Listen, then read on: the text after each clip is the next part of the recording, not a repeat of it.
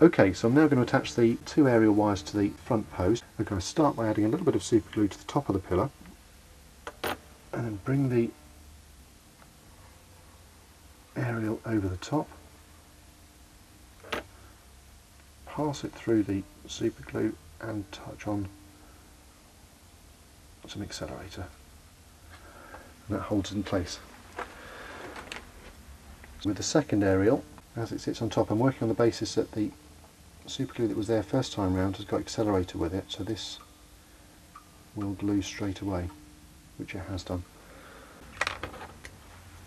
And the hairs can be very carefully trimmed. Now you might find that the aerials will pop off at this point, you just have to repeat the process.